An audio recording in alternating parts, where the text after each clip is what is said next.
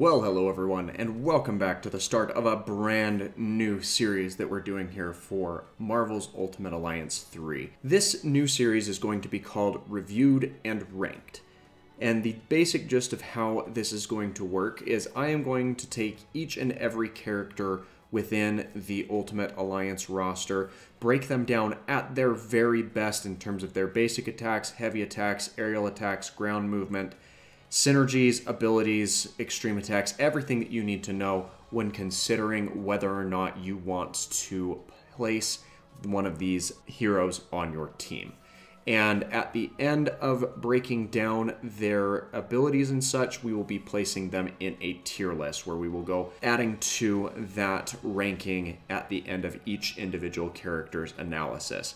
I'm super excited. I hope you are too. So let's go ahead and jump into the very first character we'll be having a look at in this series, that being Black Panther.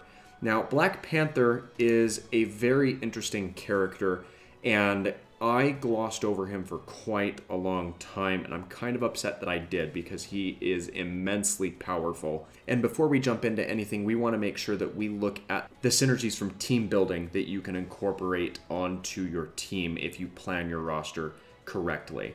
Now, we have a couple of synergies that you'll see listed over on the left side of the screen in one of 4 different categories, and do keep in mind that there are 6 different synergy types which you can build out through your team. The ones that we're going to talk on first are the ones with those yellow icons, and that is the resilience synergy. And this has more to do with how well you can tank certain hits within a fight. Specifically, some more of the energy-based attacks rather than the brute force landed blows. Those are synergies labeled as being the crew, Back in Black, and Big Brains. And we will eventually see the entire roster and who falls into these trees. I may even make a video where we break down who fits into each category. But for this series, we are going to be focusing on what synergies each character has available to them, not the comprehensive list that you can build out to gain access to them. The second set of synergies that you'll notice here fall into the energy area, and those can be found by pairing Black Panther with Marvel Royalty or Avengers characters. And energy plays into how well you can cycle through and use your ability and synergy attacks within the combat system, so it's kind of nice to have those along for the ride when and wherever possible. The third criteria is actually the lone criteria in its class, that being the mastery increase in the Agile Fighters series, and you can probably guess who falls into that type of category, but again, we'll touch on them individually as we come around. The mastery will allow you to deal additional damage from your abilities and synergies as you go about attacking, so those can be quite handy to have on hand whenever you're going into a round of combat. And last but not least, we have the strength mastery increases found with the Cutting Edge synergy and the Fantastic Four Reserve Member synergy. And of course, as you may expect, the strength attributes will benefit any brute force attack that you are sending out as a member of your team. So those are all quite nice synergies to have on hand. Now, Black Panther is very well known for being able to tank a lot of heavy hits, dish a lot of heavy hits back out, and that's kind of what we're looking for in this series. So let's go ahead and have a look at his main series of attacks here. And something that you are going to notice is that he has a basic attack flurry of 7 different hits that will chain together in a very linear style. You can kind of manipulate the area or the path. The footage that I have playing over here is purely demonstrative at this stage, just so you can kind of get a feel of what those attacks look like. And the positive thing to note about Black Panther's standard attacks is as he layers them into his opponents, they will be staggered a little bit and not be able to retaliate immediately upon hit unless they are one of the opponents that does have the capacity of blocking the oncoming blows. Now, we do also see that Black Panther has a very strong heavy attack that involves an upwards sweeping kick, and it comes out pretty quickly. It's a very short duration. It's a relatively safe move to throw out and highly effective. And as a matter of fact, you can actually chain your attacks from your basic combo into a heavy attack either by substituting the last hit, or if you have the time to execute it properly, you can even chain that heavy attack onto the end of the full basic attack combo, which works very, very well in certain circumstances and further increases your damage output. Do keep in mind that using your heavy attack will send the opponents flying backwards, so it may not be ideal to use in every circumstance, but can certainly be implemented in terms of delivering a finishing blow. The next thing that we need to note about Black Panther is he does have access to a double jump or a mid-air somersault double jump, and that is quite nice for mobility's sake in getting around some of the more tricky to navigate areas. I find characters that have the double jump to be particularly useful when it comes to navigating the different laser grids, such as the ones that are found on the raft and in the Asgard sections of the main story quest. So do keep that in mind as well. And something else important to note is that Black Panther does have a very reliable aerial attack that he can unleash as he comes down out of a jump or falls off of a ledge, or even following up some of his abilities, which we will talk about a little bit later. You do need to be cautious about this though, because if you do not hold that button for a long enough period of time when initiating that falling aerial attack, you will not complete it, and you can kind of see that with the footage that's playing out currently. So just be aware that you do fully press down that button in order to completely engage that attack. Now, the last thing that we need to touch on, this doesn't really play in a whole lot to the power ranking of the character, but it's always important to know what the dash and block animations look like for your characters you're working with. So Black Panther, he just engages in a simple arm blocking cross stance, and as he rolls around, he will dash forward or to the side, depending on which area you have the input in for that maneuver. So all things considered, as long as you're able to control him and dash around at your own pace, you're going to be able to do so fairly well and get a pretty good feel for what that entails. Now, we're finally ready to move on and talk about Black Panther's abilities and the attacks, whether or not they can synergize with other teammates. So the first ability that he gains access to or has in his available kit is the Panther Claw ability. This sends Black Panther spiraling forward in a ferocious slash and hits in a very linear area or a very linear form of attack. It has the piercing attack attribute to it, which is consistent with all except one of Black Panther's abilities, and it also has the barrage synergy trait. So the synergy trait is very important to remember, because if you do not have a synergy trait with your attack, you will not be able to employ it as a synergy attack with other members of your team. And that does come into play with one of his other abilities, which again, we'll talk about here in just a moment. But the Panther Claw, it has a couple of benefits as you rank it up and get it to its max efficiency. The first tier increase will reduce the EP cost, or the energy points consumed in order to use the move. The second rank up will increase the attack damage. The third rank up will increase the damage to the opponent's stagger gauge. And the fourth increase and final increase will reduce the chance of the attack being interrupted when you are starting up or using the attack, which is always very nice, or a very nice addition to have and to use there.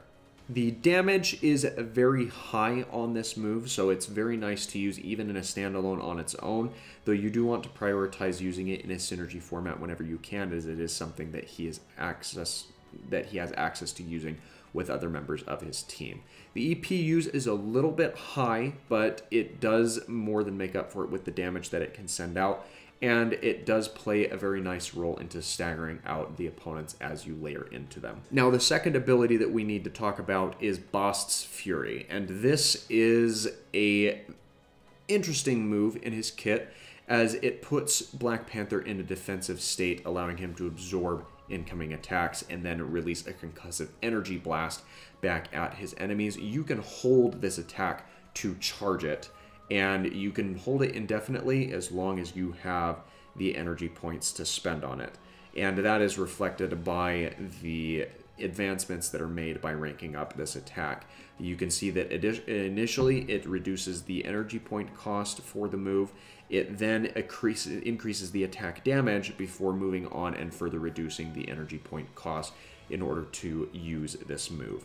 As we already mentioned, it has the energy attribute to the attack and is the synergy trait Safeguard, as initially, or for the majority of this move, it does not have a damage output capacity, but when synergized does allow you to unleash a couple of additional benefits from either incoming attacks from your opponents or even your allies as they use their abilities on you while you are in this Safeguard mode. Now, something that is very handy about Bast's Fury is you can tank some pretty heavy hitting and nasty looking hits, and I've got a couple of examples here from sections within the main story quest, and you will notice that the first little clip that we're looking at involves running up a section and interacting with one of those aim turrets, and all of those attacks are reflected right back onto that cannon and absolutely demolish or tank it. The other item that is very, very overpowered of this ability is Black Panther's option to use it to tank natural hazards within the quest itself. And you're seeing that right now with this large, devastating laser cannon from the Black Panther statue as it rifles down this main walkway. Black Panther completely tanks those hits and walks away with little to no repercussions, which is a very important thing for you to know that you have available to your disposal should you need to use it. The third ability that Black Panther has access to is the Aerial Assault, and this sends Black Panther into a spinning, shredding leap in an upwards direction, kind of a cyclone or a blade type action as he rises up from the ground. Now, this is another one of those piercing type attacks, and it does not have a synergy trait. You cannot synergize this attack with any other teammate, which is a little bit of a bummer because this is a very high damage output move, especially because you can actually chain a falling aerial attack onto it, similar with some other members of the cast, in order to regain some additional energy points back to your usable gauge, as well as increase your overall damage output of using this move. As you advance it, it does reduce the energy point cost, as well as increasing the attack damage and the damage done to the stagger gauge. And the final rank up for this ability will reduce the chance of the attack being interrupted, which you don't really need to worry about a whole lot because it does have a very quick startup to this move. Again, this looks very similar to the Panther Claw, where it has a very high damage output potential, and that does not include your ability to stack on the falling aerial attack to it, as well as being decently nice on your EP usage or your energy point consumption and dealing nice damage to the stagger gauge. And the fourth and final attack that we need to talk about in his abilities and synergies is the Vibranium Slash. This will spur Black Panther forward in a dash, followed by a powerful clawed right-hand swipe. And you do need to be a little bit cautious with this and make sure that you have your spacing down, as in order to get the most benefit of this attack, you need to make sure that that final swipe is taking place right on the opponent that you're aiming for. So if you initiate this attack when you're right on top of one of your opponents, you're going to miss out on a lot of the damage output available to you through this attack. And this is one that you can synergize. It does have the Bash synergy trait attributed to it. It follows a similar pattern to the Aerial Assault and the Panther Claw, where it initially has a reduced EP cost or consumption, then increases the attack damage, the damage to the stagger gauge and then reduces the chance of the attack being interrupted once you get it to its maximum potential. Now, in contrast to the overall usage for this move in comparison with the Panther Claw and the Aerial Assault, the damage is a little bit lower in being in that B tier, though I've noticed that it doesn't really matter a whole lot as long as you're able to space it relatively nice with where you're lining those attacks up. The EP usage is pretty consistent with what we've seen throughout the remainder of his kit, but the stagger gauge damage that this does is one of the best options that you can have with this character, let alone in the game itself. It's a very, very nice ability to be able to use. The only other item that we need to talk about is Black Panther's Extreme Attack. And the Extreme Attack, it has a relatively quick startup and goes through its cycle very fast. The entire animation is done within a 5-second span. And you will actually notice that this is one of those attacks where it will be initiated pretty much immediately in the area of where the opponent, where your character is. So make sure that you are near or right on top of the opponent that you're wanting to use this on, especially if you're trying to use this to take down a boss type character, as it's going to be a very useful item in your arsenal in order to take him down. But where does all of this actually put Black Panther in the terms of the rankings? Well, he has a decent amount of hits on his basic attacks, a very quick and heavy-hitting heavy attack, a lot of very useful synergies that he has available to him. He's not the quickest character in the roster, but he still is very quick, will remain at the front part of your party, providing that he doesn't have to compete with team members that have to teleport or fly to get around certain objects. He's very versatile, very heavy-hitting, and for this reason, with everything that we've looked at today, I feel very comfortable placing Black Panther in the S tier of the heroes within this game. But what do you think? Do you agree with my ranking? Do you agree with my breakdown? Do you have any other thoughts with things I may have overlooked or not utilized with Black Panther? Let me know in the comments down below. As always, please leave a like on the video if you found it enjoyable or helpful to any degree. And be sure to subscribe for more daily content, as you won't want to miss the next installments in this series, as they will be coming out on a once-a-week basis, but with many other videos from other games to tie you over until that next video drops. But thanks again for watching. I hope that you have an absolutely fantastic rest of your day, and take care.